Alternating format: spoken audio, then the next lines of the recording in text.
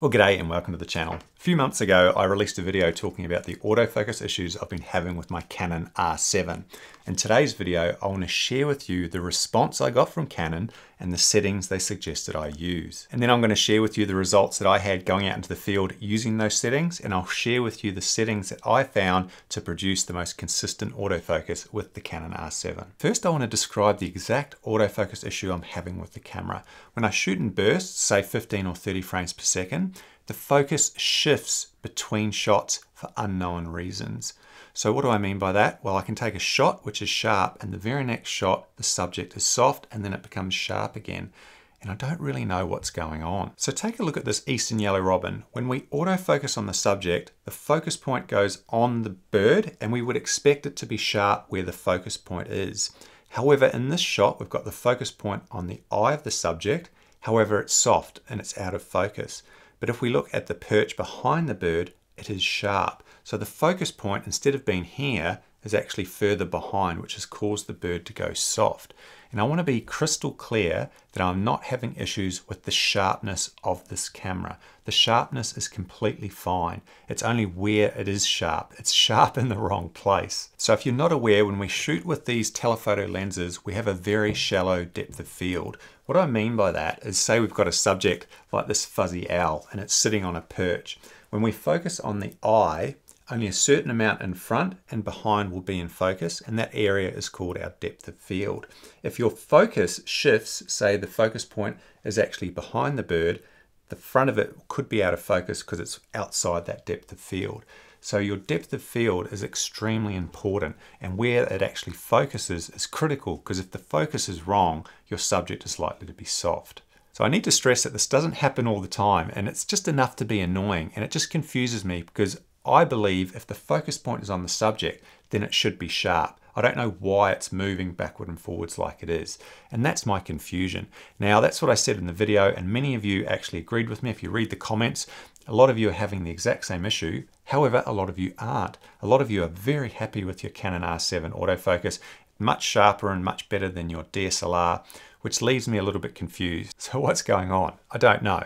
I think the best bet for me was to contact Canon and just let them know of the exact issue I'm having and see if they could give me some feedback. And Canon have obviously come back to me and said, look, send your gear into us and we'll inspect it and make sure there's nothing technically wrong with the camera. So that's what I did. I boxed up the camera, sent it off to Canon, and awaited their response. They had it for a few weeks. They ran a number of tests. They talked to Canon in Japan, and they came back to me with the following response, and I'll read it out to you. We believe the autofocus issues you have presented are a limitation of the R7 capabilities. The R3, the R5, the R6 Mark II have autofocus speeds that are superior to the R7. The AF accuracy may become unstable due to low contrast. Canon suggested there is a possibility that improvements can be achieved changing the drive mode settings from H+ to H. Using the lower continuous shooting gives more time to achieve focus, thus better hit success rate. Higher continuous shooting will give lower hit success rate. All right, let's break down what Canon said there. There's probably three key takeaways from that. The first one is, there is nothing technically wrong with my Canon R7. It is working as intended from the factory, which is good to know. I'm happy to hear there's nothing wrong with my camera. The second big takeaway is Canon are admitting that the Canon R7 autofocus is not as fast or as accurate as the more expensive bodies such as the R5. And that's to be expected, but they've admitted that the Canon R7, or the autofocus issues I'm having, are a limitation of the speed and the performance of this body and low contrast situations. Third issue is that they have admitted that if you shoot at the highest frame rates, such as 15 frames per second or 30 frames per second, your hit rate is going to be lower than if you use a low frame rate. So what does that actually mean for us owners of the Canon R7? We just need to be aware of this limitation. We just need to be aware if we shoot at the highest frame rate, so H+, and low light or low contrast situations, the autofocus is going to struggle, and that's just the way it is. And I guess we should expect that given the price of this body. And I'm actually extremely appreciative of Canon for being so honest. It makes me feel a lot better knowing that my camera is not faulty and it's not necessarily user error. And I'm sure some of you that are experiencing these problems will be the same. I think this raises the big question, why include such high frame rate if the camera can't operate at its full potential? I wasn't aware of this when I bought the camera. I didn't realize that if I shoot at 30 frames per second, the autofocus isn't going to be as consistent. I didn't read that anywhere. I think for me, the question is why? Why can't the R7 perform at 30 frames per second? If you've got a theory, let me know in the comments. My armchair theory is that the readout speed of the sensor is too slow. So if you're not aware with mirrorless bodies, my understanding is that the autofocus is done on the sensor itself. It works at a certain speed to send information to the lens and back. So it's constantly doing autofocus calculations. The speed of those calculations is based off the readout speed of the sensor. As we know, the R7 readout speed is not all that fast. We don't have official numbers because nobody releases them. If you do some research online, my understanding is the R7 is around 31 milliseconds, I think, around that. For example, the R5 here, 15. So this is twice as fast. So perhaps it does twice as many autofocus calculations. And I think this becomes pretty obvious when we're shooting at 30 frames per second. We're asking a lot of this camera. There's a lot of data to be processed there. All these calculations non-stop. It's probably just overwhelms the camera and it just can't keep up. And that's why Canon is suggesting shooting at a much lower frame rate so that their readout speed can keep up. And that may be the reason why the Sony a7 Mark IV only does 10 frames per second. Maybe Sony and Nikon and a few others realize this limitation, therefore they don't give us the high frame rate on their slower readout sensors. I guess that would make sense. Okay, with that information in hand, there's only one thing to do. Let's go out into the field and try the autofocus. I'll quickly share the main autofocus settings that I use. So I was in servo and I've got animals as the subject. And when we go to switching tracked subjects, that's how sticky it is. I've given it full priority to the initial priority. So whatever it finds first, I want it to stay on that. And then if we go to the cases, I've gone with case 2, and I've actually set the tracking sensitivity to -2, which is locked on, because I want the camera to stay on the subject. I want it to lock on there and don't lose it. All right, and then we go down to the accelerated, decelerated tracking, and this one's a little bit tricky because if we go +2, that's for erratic subjects, but if we want subjects that are somewhat stationary, then we should probably go -1 and -2. So I've got it at -1 just for stationary subjects. If you're doing bird and flight of swallows or whatever, you probably ideally need +2 in that regard. In terms of the drive mode, I was using electronic first curtain at 8 frames per second, and I've basically focused on the subject and then I've held down the shutter, and the first thing I remembered or realized is that the shutter noise is quite loud. It makes quite a loud noise, so if you've got flighty subjects, you really don't want to use this mode because it'll just scare them away. In that mode, I actually took a burst of 40 shots, and only 2 of them were impacted by the focus shift. I'm pretty happy with that. To have that many sharp images is fantastic.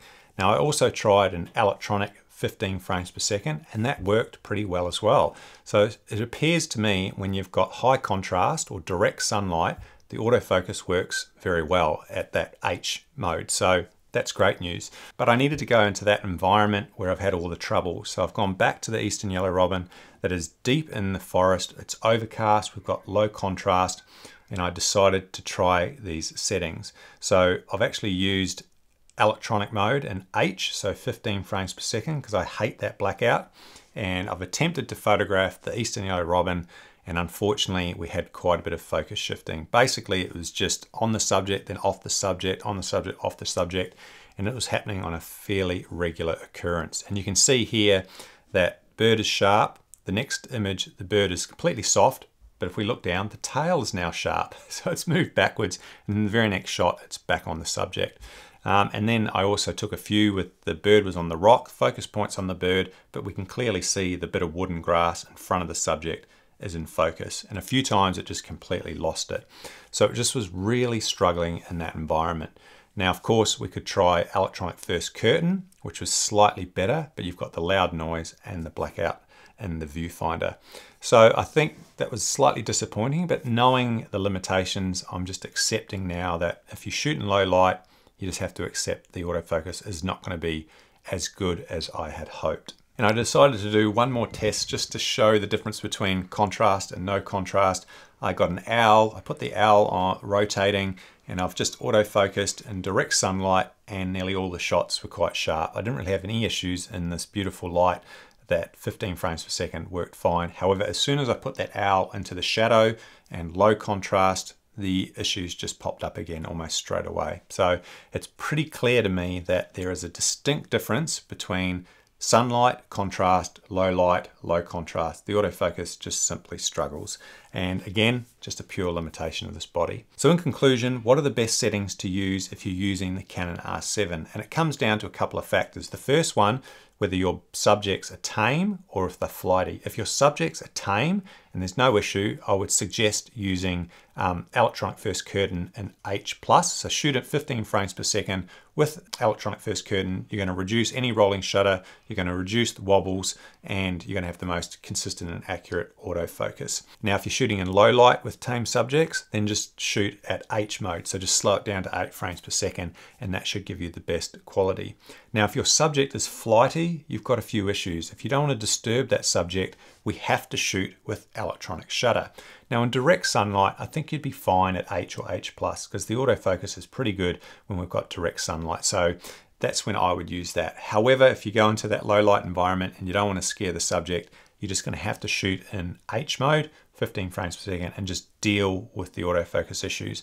And of course, another thing that I haven't mentioned yet, and it's pretty obvious, that if you have a static subject, just don't use tracking. Just shoot in one shot, focus on the bird. You often get a beep, take your photos, focus again, beep.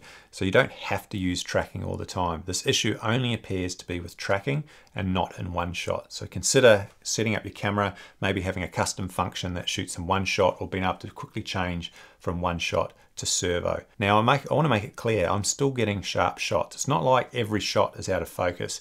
That's not what I'm saying. It's just inconsistent at times. You will still get sharp shots, and I still get plenty of sharp shots, and I've taken numerous wonderful shots with this camera.